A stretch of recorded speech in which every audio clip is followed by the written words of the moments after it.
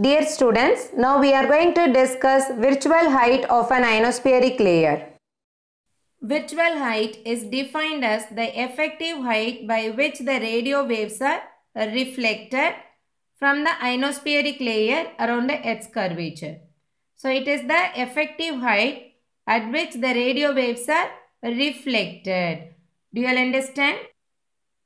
Consider this diagram.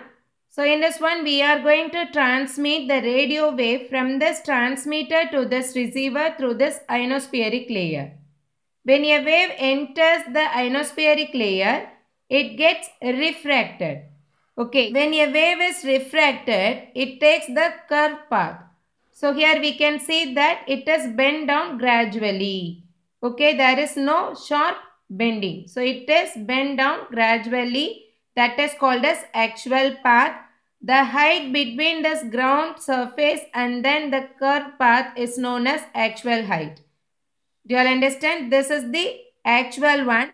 But we want to get the reflection from this ionospheric layer. That can be achieved at a greater height from this ground surface. For that we can take this projected path which is having the sharp reflection. Do you all understand? So this one is the projected path to which we can calculate the virtual height. Virtual height is nothing but the height between the surface and then projected path.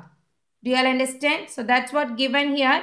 The actual path of the wave in the ionized layer is a curve due to the refraction of the wave.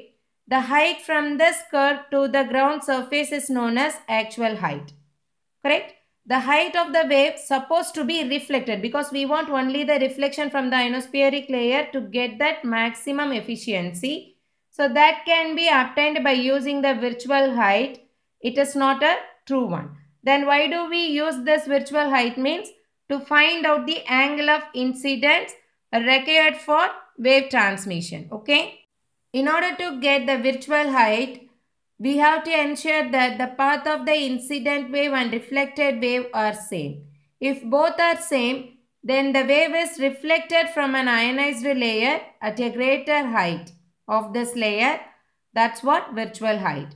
It can be represented as h dash, that is equal to ct divided by 2, where c is the velocity of light, t is the time required to take one round trip of that radio wave.